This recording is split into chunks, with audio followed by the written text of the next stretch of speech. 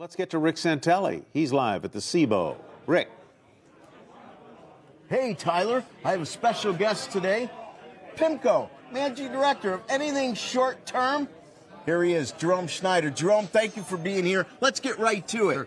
Listen, many believe that the Federal Reserve was one of those types of agencies that rarely made mistakes, but it seems like 2022 and 2023 are really hurting their record as deposits left the system and emigrated. We see that there was a vacuum there, and it's created an issue.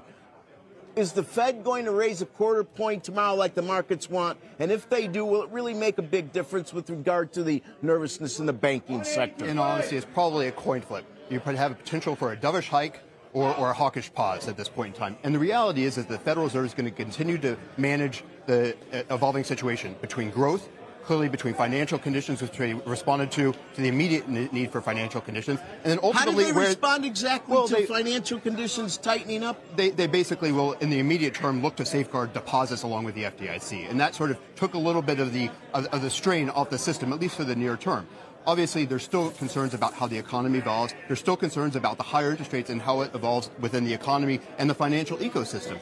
And from an investor point of view, we should all be rationalizing that this takes time in this sequencing. Well, it does take time, and that's the whole point. Long and variable lags. And I guess so many traders on this floor have expressed to me the notion that how could the Fed have missed the point that regional banks are holding all these losses at a time where interest rates have been raised in a very quick velocity?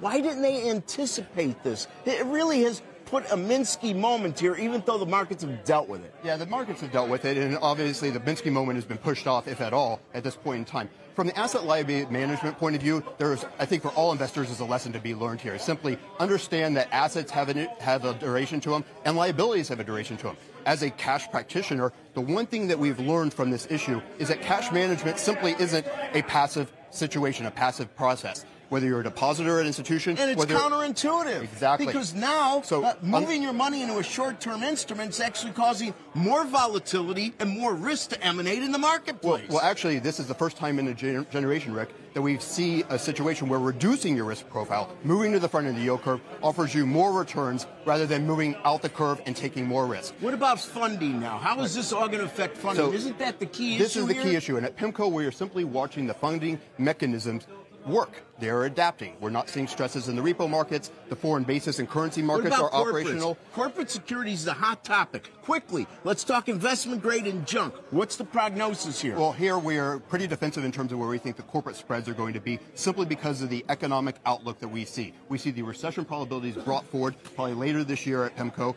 and at the same time, the headwinds that we've encountered over the past few days are simply bringing GDP lower by in 1 year. When we come back and discuss the post-mortem on this, is tomorrow's quarter point going to be the last in the cycle?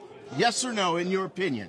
It's probably going to be close to the end. But I think more importantly, and this is the more important thing, is investors need to recognize that the horizon for the Fed to be on hold with the neutral rate is probably at least a little bit longer than people suspect. So that timing is going to be important. And the counteract financial conditions with the growth outlook is going to be the key to successful investing over the near term. And make sure they keep the regulatory eyes on the ball. Kelly, back to you.